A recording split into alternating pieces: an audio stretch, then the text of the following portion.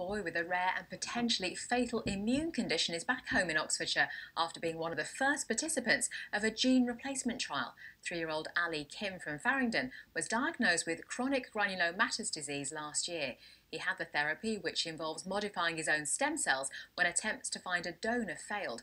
He's making progress, but his immunity isn't as strong as if he'd had a transplant, as David Lum explains. The Kim family are finally enjoying being at home together. Last year, 3-year-old Ali was diagnosed with a life-threatening condition that stops his immune system working properly. After attempts to find a blood stem cell donor failed, Ali was invited to take part in a global gene therapy trial, a process that involved modifying his own bone marrow cells. We were excited that there was another option available because we hadn't found the match, but at the same time, it's experimental. You don't know what's going to happen. You don't know if it's going to do anything, if it's going to work, if it's going to make things worse. The treatment has enabled the family to get some sort of normality, but Ali's body is still more vulnerable to infection than it would be if he could find a donor.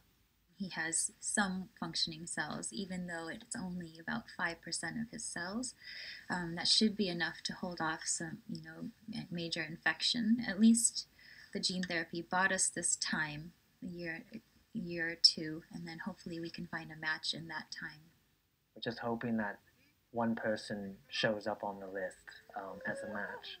You can't really do much. It's out of your control. So we just put it in the hands of God and the hands of everyone else. More than 300,000 people in the UK are registered as potential donors with the charity DKMS. But just 5% have a South Asian heritage and fewer than 3% are black. It's very much about their culture, their beliefs when it comes to donation, which is why we're working so hard here in the UK and indeed in the other countries in which we're operational to encourage people to sign up, to get themselves on the register. Ali is having regular checkups to make sure his condition doesn't deteriorate. In the meantime, the search for a blood stem cell donor continues. David Lum, BBC South Today. Earlier, our health correspondent David Fenton explained why it's more difficult for ethnic minorities to find donors.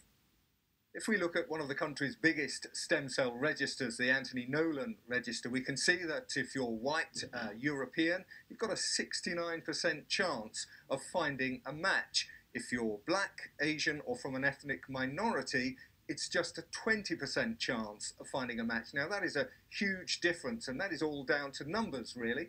There are far fewer people from those ethnic groups on the register. Why can't a white European donate to, say, an Indonesian?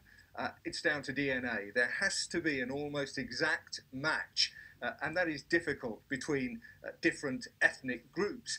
It gets even more complicated if you're, say, half Thai and half Italian. You'll need to find someone who is also half Thai and half Italian, and of course that it reduces the chances even further. That said, all of these registers and stem cell groups are working very hard to try and encourage more people from ethnic communities to join so that they can increase the chances of finding matches for people from those communities. David Fenton there. 2 Puma helicopters